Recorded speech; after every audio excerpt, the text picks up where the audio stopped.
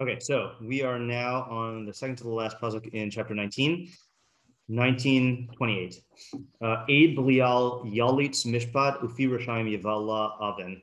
So ideally we'll finish this pasuk today, but it's a tough one to read, and I did not get a chance to prepare the idea. So just to like looking at the facts. So we'll see what happens because I want to do Q&A tomorrow. Okay. Ideally. Okay, so Aid Belial.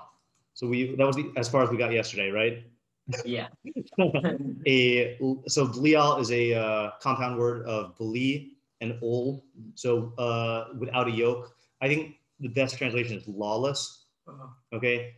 Not necessarily lawless in, well, I guess we have to understand what that is. So a lawless witness.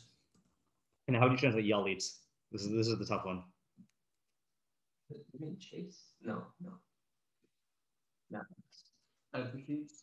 Okay, so one thing is advocates. Okay, let's say that. Advocates. Another possibility? Prosecutes. Interesting. I wonder if it could be used as a prosecution. I always forget. They're related to Melita. That's another one. I don't know what that means. Yeah.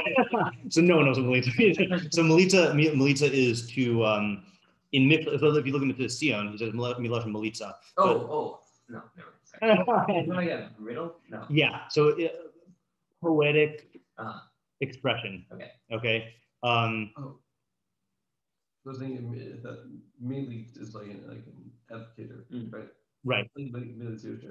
Yeah, I thought that's what you were saying for your yeah. military. Yeah. Melissa, I was like, oh yeah. It sounds like the exact same thing. Yeah, no. Ooh.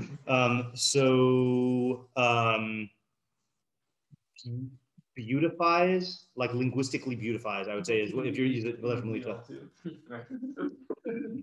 right, so linguistically beautifies mishpat. Okay. Look. There's another translation. I mean, that's what Melita. Melita is I don't want to say poetry because it's not always poetry. It could be like a Melita is also like a well-formulated saying. Like adding UK to the Yeah, you know. Yeah. Yeah. Poetic, like poetic or flowery. Flowery, yeah. I mean, like that, like connotation. Yeah, right. So that's I'm saying is meaning number 2. Yeah. And then the third one comes from I'll give you a hint, comes from a type of evil character in Mishlei. Lates.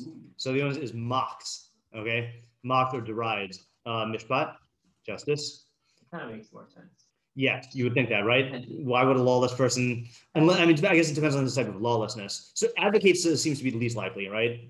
Unless he's pretending to advocate. Right. Unless he what? Unless he's like acting like he, like on the outside, he advocates. Right. So that if you're going to go that route, I feel like linguistically beautifies would probably fit better. Like he's like presenting a false attitude or stance on like a particular mishpat thing. Right. Yeah. And then upi rashaim yivala oven. And the mouth of wicked people swallows iniquity. Yeah, will swallow iniquity. Delicious. Yes. Yeah, it's quite a vivid mashal. All right, so Sadia Gaon. Yeah. Yeah. Oh, just to explain what I meant when I said no one knows what Melita means. This is the thing in the beginning of Mishlei with Lahabin Mashal Umalita Divrei Chachamim V'chidosam. So it lists 4 types of content in Mishlei, and you got to look at the Mefarshim to see how they break those 4 down. So like there's lots of different things about what Melita in Mishlei means, and that's another layer of complication because you could have the word Melita, but maybe Shlomo used it in a specific way, and the only way to tell that is from like his Hakdama where he classifies it in 4 ways. Yeah. How can you do 2-week diversions? Yeah. That was the just to refresh my memory, that was the last diversion that we did before Corona in our morning chavura, right? We tried to just learn Mishlei from the beginning, and then Corona hit. Wow. Yeah. Like 8 or 10. Yeah, it was, and what we did was good, but yeah. I was there through your summary class. Yeah.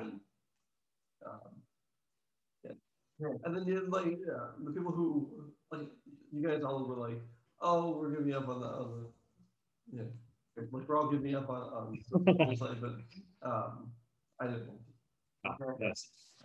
And hold the grudge on the end. Well, thank you for clarifying. All right, so Sadigon, let's just see what he says here. I don't know if we want to focus on him.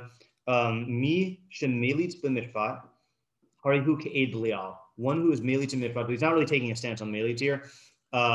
He is like a lawless witness. So that is a non-literal interpretation, right? Because plain shot is the lawless witness is melitz mishpat. Right. He's saying that if you are melitz mishpat, so first of all, he's making that into the subject, and he's saying that the predicate of it is that it's like he is a lawless witness. And then the divrei harishayim, the words of the Rishaim, ya'limu es harishaut, rishaut or rishus probably.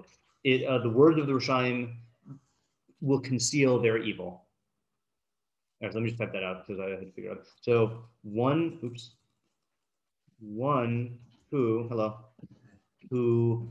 and I don't know what he means by melitz. Melitz, I'll catch you up in a second. In justice or judgment. Oh, that's another thing also. Mishpat is either justice or judgment.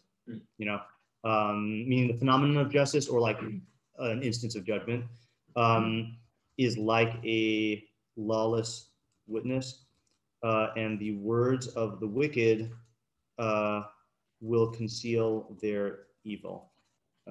Okay, so that this is a difficult pasuk to translate. Okay, so what we have here is I think what I'm going to do. Let me read the English translations, and then we'll compare that to ours. The article says, "The lawless witness will mock judgment."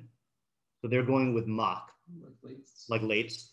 And the mouth of the wicked will swallow, and then in brackets, his words of iniquity. Okay, because you can't literally swallow iniquity. Well, you also can't literally swallow your words. But all right, Living Knock says an ungodly witness, which I only know that ours are ungodly. I've never heard of an ungodly witness, but an ungodly witness speaks eloquently of justice. So that's like the Melitza thing. Okay, that's the Living Knock. Yeah, and the mouths of the wicked swallow iniquity. And an altar says a worthless witness, I don't know where he gets that from, scoffs justice. So he also goes with a mockery translation. And the mouth of the wicked swallows crime. Yeah, yeah. Yeah, exactly. Yeah. It sounds like a weird like circus trick. Right. Yeah. Watch this. Yeah. Yeah. Okay. So in terms of the ambiguity here, the tricky word is yalitz, which either means to advocate, to linguistically beautify, or to mock. That's like the main ambiguity there. Yeah. Okay. So what do we ask? Yeah. Yeah. Hold on just 1 second here. Smaller. Yeah. Okay. So let's go here. So what is an aid blial? Is this specifically advice for something having to do with judgment? Yeah. So by that, do you mean like is it court? In court? Or Yeah. Just like so right is what is the context? Is it specifically? That's not how you spell specifically in court, or does this extend to any form of testimony? Did we have one before where like it said testimony and like we said it could either be in court or it could be anytime you like report observations? Yeah. In fact, we had two like that. Okay. Yeah. So that here it also has mishpat. Right. Yeah. It definitely leans towards mishpat, but it could be mishpat in terms of judgment, like when someone has to like make a judgment call. Yeah. Another question. Yeah. Are Yalis and Yuvala considered, are they like opposites or are they related in some way? That's a good question, also. So what I didn't write the what is Yufla? Oh, sorry, what is Yalit? Yalit, and then yeah. So what is Yivla oven? I guess we have to ask, right? Yeah. What is Yivala oven? You know what? I think this is a linguistic pun, though. Right? Blial and Yivala. Oh, yeah. Yeah, I mean it's like a word scramble, you know. It's like Shlomo pun, you know, like it's not like an actual like ha ha ha pun. Yeah. Yeah. What is the relationship? Would you say that it's poetic / flowery? I would mock it. What is the relationship? I'm gonna broaden it. What is the relationship between the two halves of the pasuk? And say like, and then break that down into is like, you know, specifically between the Eid Blial and the Rishayim, and between the Yalitz and the Yivla oven. Yeah. Are these two opposites of each other, or are they like Right. opposites? Are they opposites? Are they on the same side? Which that's when you hit an opposite that you need to infer. Yeah. And it says like P and Yuvala here, is it referring to like speech or the act, like maybe some actions? Like what is that referring to? Yeah. So I'm gonna put that under the what is Yuvala? Yuvala, is it Yuvala or Yuvala? Yuvala. What is the Yuvala oven? Is this speech? Is this entirely in speech, I guess? Entirely in speech. Is it in action? And by that, do you mean that like is he using his words to conceal or do something? But like, is he using his words to do something with the oven, or like, is he doing something else? I think he's using words. Yeah. To do something, but I don't know. Well, I think that that part's clear because it says pure shine. But I thought what you were asking is he concealing like other things that he could be saying, or is he concealing actions? Yeah, that's also. Yeah, but I think the thing that's doing the concealing is his word, because that's the mouth. That makes sense. Yeah, and presumably also, I mean, like I don't think it's too far of a stretch to say that these are both talking about some form of speech or testifying, like the aid and the pirushayim. You know, yeah. It makes it sound like they're kind of I think it's kind of weird that it's doing this, but it sounds like it's praising both of them for only being bad in speech as opposed to in action.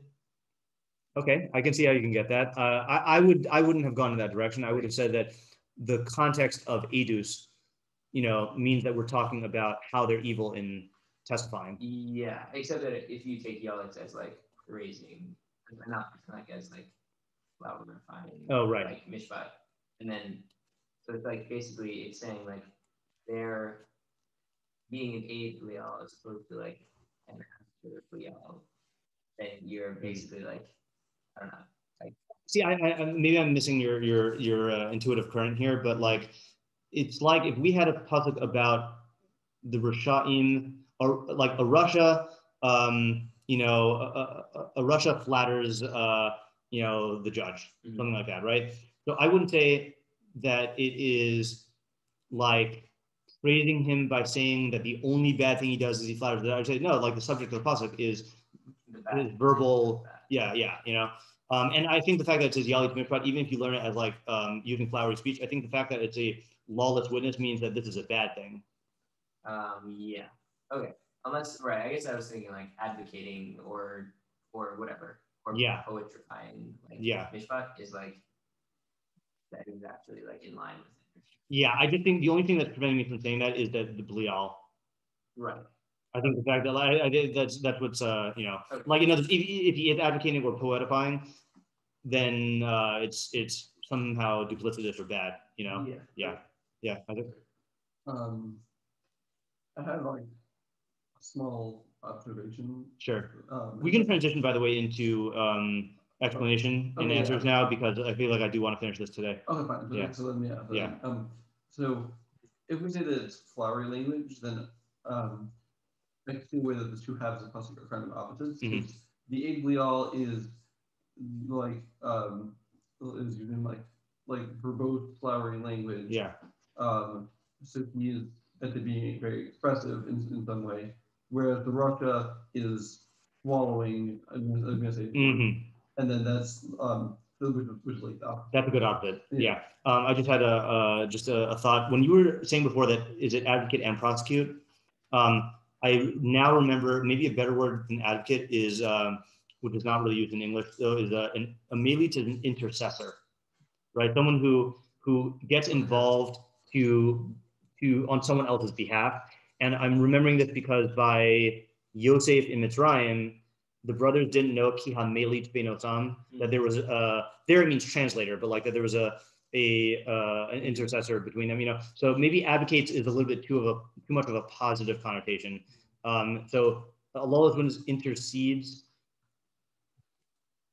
in or with justice, Meaning that like captures the sketchiness of what he's doing. I think like he's like intervening in a inappropriate way somehow. Yeah. Okay. I guess this is contrast what Isaac said. I have a way of reading it where they're two kind of saying the same thing. Yeah. So if you say the Israel Yalit's Mishpat and Israel who flower pies Mishpat, and I love how we don't have an actual good word. Yeah. By not saying it directly, he obscures what he is saying. That's the truth that way. And if we were trying to develop the oven, and by the Russian not speaking, he had, yeah, in his speech. Right. So that's like is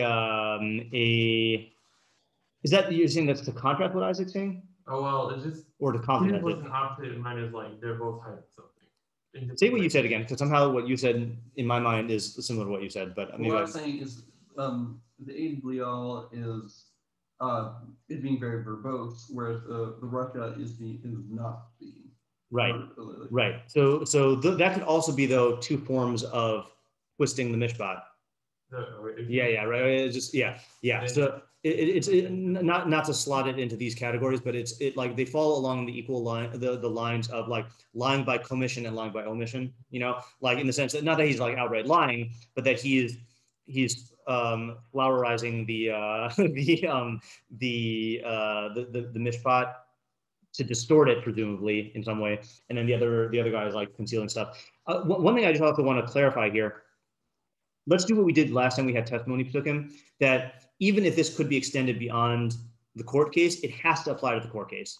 So when we think about it, let's think about it in the court case or the court context, and then afterwards we can see if it applies to any form of testimony. That's one thing. The other thing I want to point out is like it's weird because ultimately, like what is the relationship between testimony and mishpat and judgment or justice? Because the aid is not actually pronouncing the judgment. It's like his words are the basis upon which the judgment is pronounced. Like I think we have to think about that in order to get the facts of the scenario. Is the Russia also an aid? That's what I'm wondering. I mean, I would like to say that. I have like bits of a theory. It's not unified, but I was also thinking about like the court case scenarios, and like what's uniquely interesting about a witness is that they can be culpable for a crime they didn't commit if they testify falsely. And presumably the Russia is guilty of crimes directly. So there's some interesting relationship between the Russia who commits a crime. Maybe that's the person the witness is testifying against, and like he might be pursuing justice by testifying falsely against who he sees as guilty, but actually he ends up being culpable for that thing he's trying to stop. Okay, like, so that actually helped me to understand or to solidify like the way I'm inclined to read this, but I'm not like locked into it. Is that I think if you just said Russia court case, then like we would think that we're talking about a Russia who was like on trial for doing a crime, and the fact that the person who's on trial doesn't really have a speaking role in the a speaking role in like the court proceedings, so I think that's why I'm assuming that the Russia is a witness who's testifying here. Not that doesn't rule out anything that you're saying. I'm just like something about what you said, like talking about like the Russia like doing bad stuff or whatever, made me realize why I'm assuming that the Russia is the. So I guess the question now would be, how do you differentiate him from the lawless witness? Because presumably a lawless witness is some form of Russia. Right. Yeah. It depends on the type of court case. If it's that's true. I mean, if you're making if it's a monetary court case, then there's the two litigants. If it's litigants, then the litigants have a speaking role, and the agent are supposed to just give testimony and then not be involved. Right. I guess I was automatically thinking of like capital cases. Yeah. It seems to me actually maybe sense to try to interpret this as like a regular monetary case. Because it's more common, and because then you can have parties other than the witnesses. Okay, that confuses things. Meaning the fact that this is not just one court scenario. I mean, I'm not saying it's bad that you said that, but before that, I just catch you up. If you want me to catch you up, it's up to you. Okay. Aid Blial Yalit's Mishpat. We have three translations of Yalit. So a lawless witness either intercedes, meaning like he takes some sort of like role where he's like a go-between, he linguistically beautifies, that's like melitza, or he yaliti mocks justice, and the mouth of the wicked will swallow iniquity. Yeah. So is the maybe I'm realizing because you were talking about All right. the aid in the Russia, perhaps they're working together. Like if the Russia is the person who's object of the purpose, and the aid is testifying for him.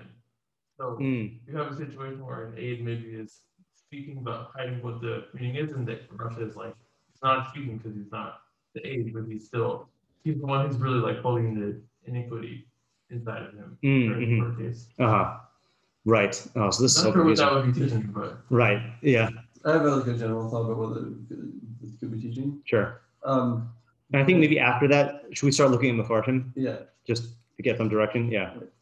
I think it's saying that I think maybe the idea is that you can't deduce whether someone's being honest by the amount that they're speaking. Because the aid is going on at length and like about but he's an Glial.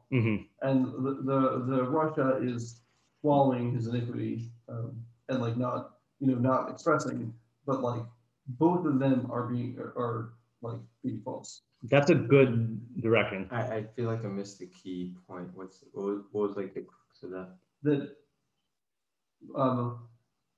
like a person could think that like, oh, this guy's going on at length about Mishpat. He must be being honest, and that's not a metric for figuring out. And you can't go the opposite way either. That a person who's being very terse is Gotcha. Right. That's I like that approach. One other little thought. Yeah. Like not the same, but it might be a little similar. Is that the lawless witness? Meaning, I feel like you can ascribe potentially good intentions to either of these cases, and he's basically saying watch out for that trap. But basically, a lawless witness who's I guess the way he has this ambiguous word sets it up that he could be thinking he's pursuing justice by making his own judgment call, meaning the role of the witness is not to make a judgment call, but in this case he might be.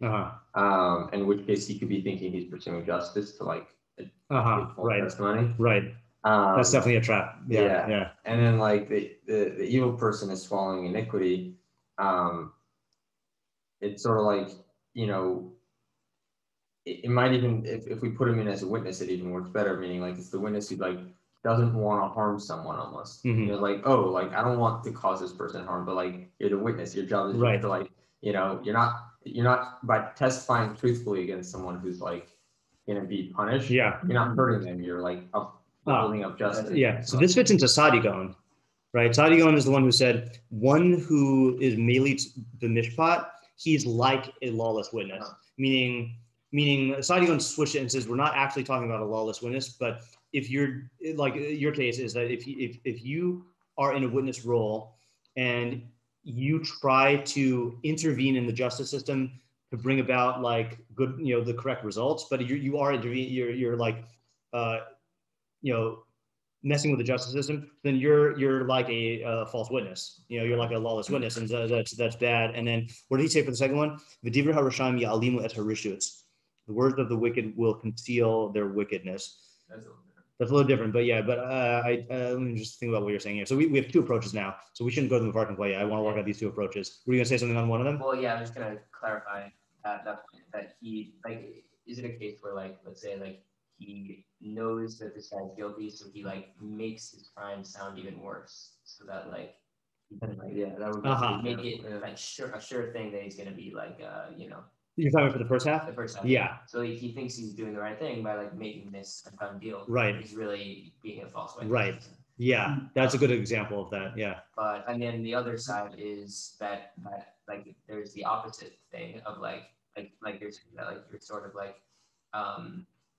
you're scared that you're gonna you actually don't have a good example of that. Yeah, so I have an example, and this is not exactly in court cases, but thinking about when one of the nice things about this year is not having to write bajillion letters of recommendation, for like seminaries and colleges and stuff. And like colleges is a different thing, but with seminaries, then like sometimes people are surprised when I say that like I write an honest like let's say like a certain student has certain weaknesses or like personality traits that are bad or like certain issues like problems and stuff, and people would say that like, oh, that's bad, like how can you write bad stuff, and like my approach is I mean, again, this is for because of the nature of what seminary is supposed to be, that like it's in everyone's best interest if everyone knows this full student profile, because otherwise we want them to be well matched for their seminary, and we want the seminary to be well matched for them. And if like you're concealing stuff with this good intent of I just want them to get into seminary, like yeah, but that doesn't do so well if like if they're not a good match for it, like if they have some sort of like huge thing they're struggling with that is gonna like make it so they don't get anything out of it or create problems, then that's bad, But I feel like that's the kind of like like thought that like of the swallowing iniquity of like I don't want to reveal anything bad because I'll get them in trouble. Well, yeah. That last part exactly how you phrased it was what I was thinking about. Like I feel like especially in like our like social society's mindset, it's like the idea of telling on someone has such a tremendous amount of negativity. Yeah. It's like, oh, who stole this? Oh, I don't want to say. I don't want to get right. Yeah. You're not the one getting in trouble. They're the one getting them in trouble. Right. They're the one who's exactly. Yeah. Justice. And another example of that also is like if someone is like starts dating someone else, and that like there's like red flags that they're not seeing, and and they're like, but I don't want to like rock the boat. Well, you should rock the boat, but it's so it's coming from like a good place to conceal the iniquity that about this person. But you are being a Russia by doing that. And that's exactly why I feel like he formulates it this way. So he's saying like, here's a good path to be a lawless witness or Russia. Right. And I think that rhetorically speaking, like it is the right way to deliver this message, because you are painting yourself as the good guy and saying, oh yeah, you are being the bad guy in this scenario, even though your intentions are good, but you're being the bad guy, and like that'll give you pause. So the way the reading this is a person who yells mishpat is Aid Lial, and a person who's Yavala oven is has a wicked mouth. That's the way we're reading it, and this now is clear that it, just from our examples, this clearly extends beyond the court cases, right? This is just if you see something, say something, like that type of witness, where you have knowledge of that could actually be instrumental in arriving at a right decision. And like this mishpat here does not mean like pronouncing a judgment. It means like people making the right judgment in terms of judging a case. What do you say? Like upholding justice. Yeah, but I don't even want to limit it to justice. I think like making a judgment call, like we said earlier, if someone is making a judgment call and they don't have all the facts, and you either think you're helping by exaggerating certain facts and like making a big deal about it, or by withholding certain facts. Yeah. It's kind of funny because he's exaggerating the situation. Yeah. Right. That's funny. Yeah. Right. And I guess I feel like it's also good to like, as we're like fucking this out, to point out that the limitations of this. Yeah. Meaning like there are times when one shouldn't share something. Right. And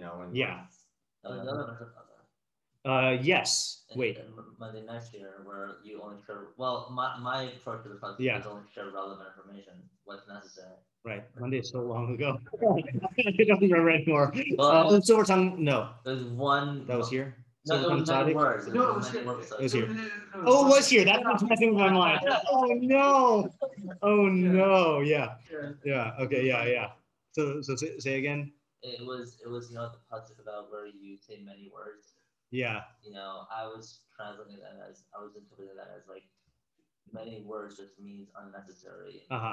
Right.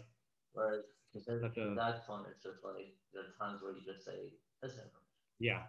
Okay, so this is the full idea. Yeah. All right. So now let's go back to your idea. I just want to say about this pasuk. Yeah. Before that idea, I think Shlomo was following his own advice with this pasuk, because he's not putting like a rosy light on it, because that would like, because this is like a bad thing to do. Yeah. He's not gonna present it in a way that where it's like, oh, it's like good, it's like, Yeah. You're an Ablial or yeah. I mean, look, he warned us. He says he's going to include in his book Malitzos, and this would be a Malitza. This would be like a flowery, language. I mean, again, and we have seen this also, like the lazy person has his hand in the dish and he can't even bring it back to his mouth. Like that's also like exaggerating. Right. This is the technique that he uses. Yeah, I think exaggerating like in terms of value is different than exaggerating in terms of fact. Correct. Yeah. Exaggerating to illustrate the point as opposed to be honest, in a way that's clear as an exaggeration. Yeah. Well, to be honest, I feel like he's just giving an extreme case. I don't know if it's in of itself inherently exaggerating, meaning like this is true, and if you're doing it to a certain extent, if you're doing it on a smaller extent, then you're doing this less. Yeah. Right. Yeah. Yeah. I think that is an important distinction about the exaggerated case versus like the extreme example. Yeah. Yeah. Or sorry, the exaggerated language. Yeah, versus extreme example. Yeah. Just like an extreme example also, like we've seen this a lot with Mishlei in terms of the way you use the word death. Like it'll say, one who hates rebuke will loves death, and it's not like all rebuke that you neglect will lead you to actually literally die, but that mida of hating rebuke will lead to many bad consequences, the most extreme of which could be death, and so like he's giving the extreme case because that's what affects the emotions. All right, now say yours again because I lost sight of it. Yeah. Oh no, yeah. Let me try saying it. Okay. I got sight of it, and you tell me if I'm missing something. Is that each half of the pasuk is talking about the first half is talking about someone who is being very, very elaborate in their testimony, and the second half is talking about someone who's being very terse in their testimony. And you should not think that either of those are a valid metric for truth. Yeah.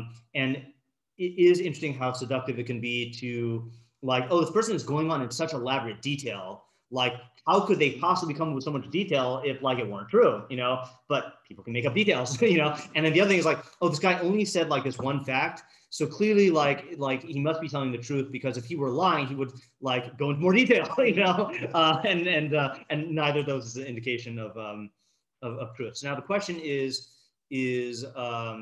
I feel like in this case, with Zach's interpretation, I can see very clearly the practical implementation of this. But like, what are you supposed to do?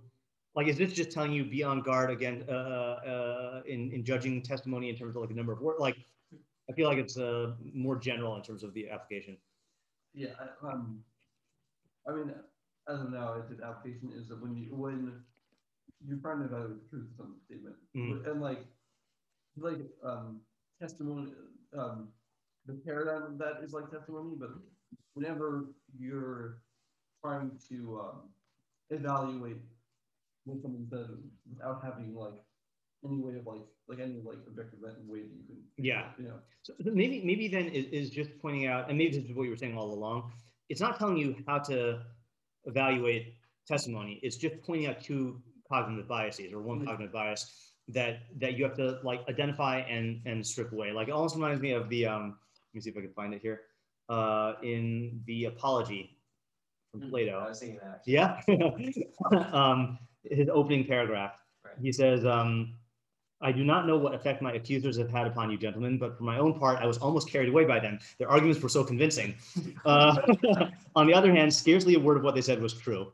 And I was especially astonished at one of their many misrepresentations. I mean, when they told you that you must be careful not to let me deceive you, the implication being that I am a skillful speaker. I thought that it was peculiarly brazen of them to tell you this without a blush, since they must know that they will soon be effectively confuted when it becomes obvious that I have not the slightest skill as a speaker, unless, of course, by skillful speaker, they mean one who speaks the truth. If that is what they meant, I would argue that I am an orator, but not after their pattern. And then he like criticized them for their flowery language, but yeah. Yeah.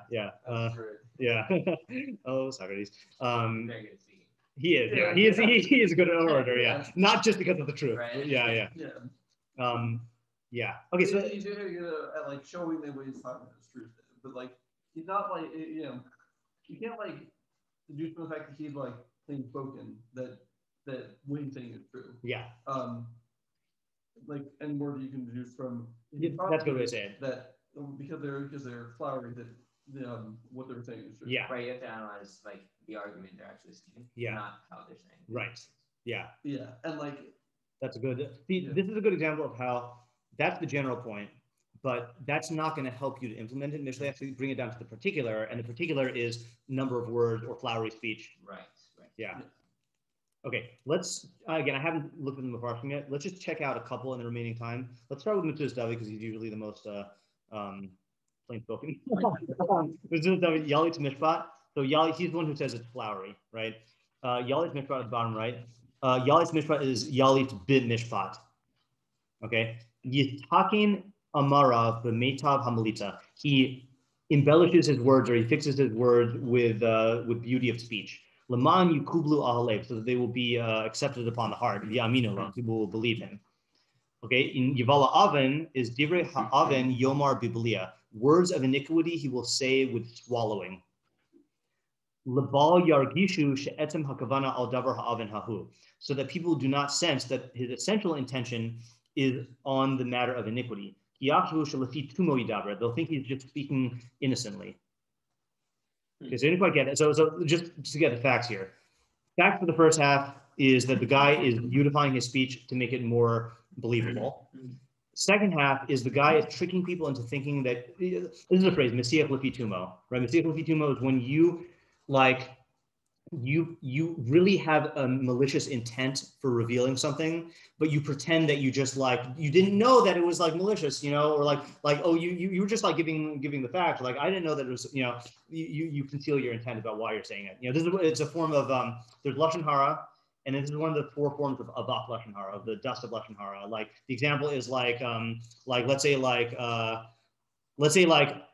I know that you know a certain person, but I speak anonymously, and then when you're like, oh, are you talking about so-and-so? I'm like, oh, I didn't know that you knew them. You know, like, of course I did. You know, I'm just, you know. Yeah, so he's talking about like a level of deviousness that one needs to be very wary of. Yeah, And like in the swallowing iniquity, like I like how he said it. Like it just struck me. Like I could totally imagine someone like who is not, you know, doesn't have good intentions, saying something like about to like tell you something really bad, let's say about a person or whatever it is, like, oh, you know, I really don't want to like say something bad about them. Yeah. Just so that like you now know say something about them. Yeah. Like, you know, as if it's their good intention. Right. Really. It's like exactly. Which is like a whole nother level of deviousness. Yeah. Like.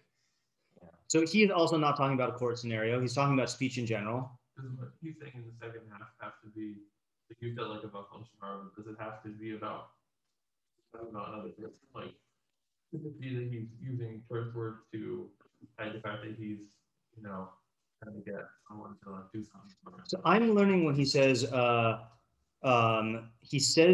ha'avin biblia. He says matters of iniquity or words of iniquity with swallowing, and then he says leval yargishu she'etem hakavana al davar ha'avin hahu, so that people don't sense that his essential intent is for that matter of iniquity. So it sounds like he has a matter of iniquity that he wants to relay to someone, but he does it in a way that makes him seem like he's just speaking innocently. Right, but the matter, does it have to be about another person? I mean that. I think so. Well, what's the other option? Meaning themselves. Maybe he's trying to get some gain from the speech, like some iniquitous. Yes, I don't think that's. You could read the pasuk that way. I don't think you could read the Mesudahs that way, because it sounds like he's concealing the matter of iniquity by being innocent about it, the way he speaks about it. So it's like he has dirt on someone, but he's like whoopsies, like, you know. Yeah. Also, just to find like a small point as far as like application, I sort of feel like this could be very useful in terms as far as like relating it to a court case, like to tell the judges, like. The judges are going to be listening to testimony, and you know the witnesses aren't just going to be like robotic and like giving perfect testimony. They're going to like fluff it up on either end, and you know, try to make themselves look good in some way or another. Yeah. And so like these are things you need to be very careful about. You're going to have someone who's like, oh, I don't want to speak bad, and like they're just like setting up like this false, you know, structure, and then it applies to everybody because we're all judges in some case. You know, so it's like. Yeah, I'm smiling because I'm thinking this probably happens in all court cases, but again, my main pool of experience is in high school, and like let's say like something bad happens, and like there's a student who witnessed it, and like the administration like have to to ask them. There's almost like a celebrity status, like wow, and like I have all this information, like well I saw it started one day when it's just this like very like elaborate thing, yeah. And it's funny because they'll also do the second half, like they'll like let some information drop like in a very like devious way so as to not. So to bypass the guilt at being the one who got someone else in trouble, Yeah. That's really funny. Yeah. So what's the idea here? What's the idea in the pasuk? And I feel like I'd like some greater sense of the relationship between the two halves. Yeah, it seems weird. But I think the first one was about four pieces. The second one was not be. Well, I still think that when he says the mishpat, I know he says the mishpat, but I do think the fact that he doesn't mention anything else about courts, I think he could mean just in judgment, like in judging something, Yeah, and I feel like that's the unifying factor here is he just switches it from like the speaking part to the judgment aspect. Like now we're taking the role of the judger, and like that's the focus of this. Is like when you're judging speech, here are like some massive like devious pitfalls. Yeah, really be careful. Right.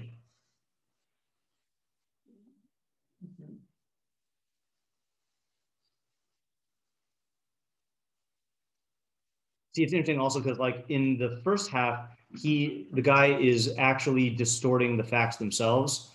And in the second half, it's not that they're distorting the facts, it's distorting their act of the nature of their act of speaking. And I wonder if it's like distorting their intention. Yeah, their intention, like they're making it seem like they're just like don't want to get people in trouble or like they don't want to say anything incorrect. Like I need to be careful. Yeah. But really, they're just using that front to like pick and choose what they say. Like that incongruity is what's making me not grasp the inyan of the pasuk, the subject. So maybe I feel like I get the second half better than the first from his perspective. So like in the first one, how is he adjusting? Like how is he covering the truth with his flowery speech and from his? I mean, it sounds like he's just like he knows that the person. Oh, maybe this is a way. Right, so he says, "Laman yukubla ahalev yaminullah," so the people will believe him and will accept his words and believe him. So both people are trying. They sense that there's going to be a certain attitude that the listeners would have that would cause them to reject his speech. Right. So in the first case, maybe they're going to be in doubt about it. So he has to make recourse to these like flowery ways of speaking or these rhetorical strategies to get them to accept it. And in the second part, if they thought he was just maliciously bad-mouthing someone, then they wouldn't accept it. But if he just like mentions it in passing and they think that he has no malicious intent, then they'll accept it. Right. I mean, the swallowing was the one that like got like visually got it to me the most. Of like like they saw like I like the way you phrased it of like they saw an obstacle and like preemptively structured their speech around it. But like the swallowing is like they act like, let's say they ask me a question like, oh, like what did this person do? And I'm like, oh, I don't want to say. Like, okay, fine, I'll say. So it's like that, like swallowing. But yeah, I mean, I like the way you phrase their intent of like preemptively, and like it raises like it basically says like this is a very high level pitfall. It's like you need highly intelligent people to like preemptively see the barrier and like come up with a counter strategy. And they're saying like you as a judge need to be like super careful of that. Yeah, and I think that one of the reasons why we don't see the pitfall is none of us want to view ourselves as manipulable. Right. So like you're not going to look. You're going to look. Of course, I'm an objective judge, and so I can just evaluate the content on its own, or maybe I can like look at their intent. But you're not going to say like, oh, they're trying to one up me. Right. And I need to like factor that into how I evaluate their words. Wow, we do that all. Honestly, like that's something we actually do have to take into consideration in terms of like strategizing a negotiation. I mean, rhetoric is everything. I mean, all communication is built on rhetoric, but like, this is Why are you trying to convince? Are there times? Me out. Is there a time where you can do that in an ethical way? Where did you say can or can't? Can. You can Well, I don't use the term manipulative. You love that term. What do you mean? Yeah, of course. I mean, that's these are powers that we use for good or for bad. Like we just mentioned Socrates, right? is a master orator, but he's not like the sophists who he was against were like using this to like make bad appear good and good appear bad, and like, you know, but Socrates is using it in the interest of like helping people become thinkers. Yeah, so maybe the finish is that you like this case of an aid it's like that's obviously everyone knows that's like a bad, you know, that's a check area. Yeah. Like, you know, misleading everyone at the case or whatever. But this is because it's a more subtle one. The second thing of like sort of either because like there's not saying things that could be helpful to the case or whatever, and you're just don't want to get him in trouble or whatever, something like that. So that's like a more subtle thing that you wouldn't think is I guess bad or as much of a corruption of justice as the first one. But it's basically bringing both of these together in the same pasuk and saying like this second thing of swallowing the crime is the same as you know being. So you're saying the finish is really in the second one, because we all recognize that a lawless witness is bad, but equally bad is the person who is masking their intention in, you know, in concealing or in saying the bad stuff this way. Yeah, and I wonder if a way to unify it, like I'm just like thinking along that line, is that like from the way he's like thinking about it, saying beware of like people who are providing you information when you're making judgment. Beware of their good intentions. Meaning, like, you might have people giving you information and you like see that their intentions are good. The very fact that your judgment is dependent on what they have to tell you means that you have to be like extra scrutinous on like what's going on. You know, because good intention normally means like, oh, I can take what they're telling me. And it's like, no, that's not what like there's cases where good intentions is really a front for like feeding you false information. Okay. All right, we got good ideas here. Stop here for today. All righty.